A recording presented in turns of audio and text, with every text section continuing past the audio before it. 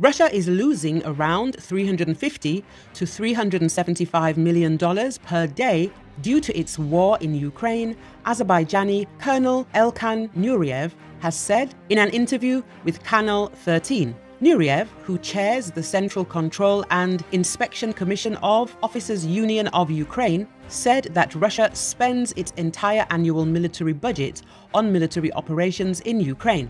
These losses include destroyed weapons and military equipment, as well as food spent on a daily basis, he said, stressing that Russia has suffered heavy losses since unleashing full-fledged invasion on Ukraine. The expert reminded that Russia recently lost 2 airplanes, Su-35, Su-27, within only 1 day in the Bryansk region.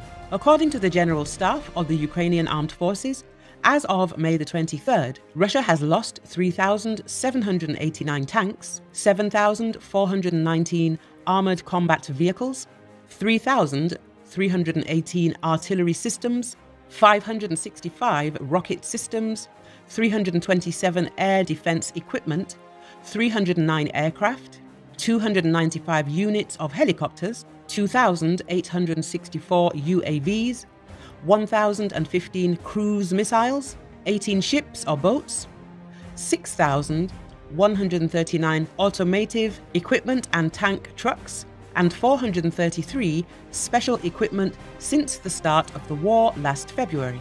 Apart from weapons and military equipment, Russia has also suffered heavy losses in terms of military personnel, with the number of killed Russian troops reaching 204,360 as of May the 23rd, the General Staff has reported.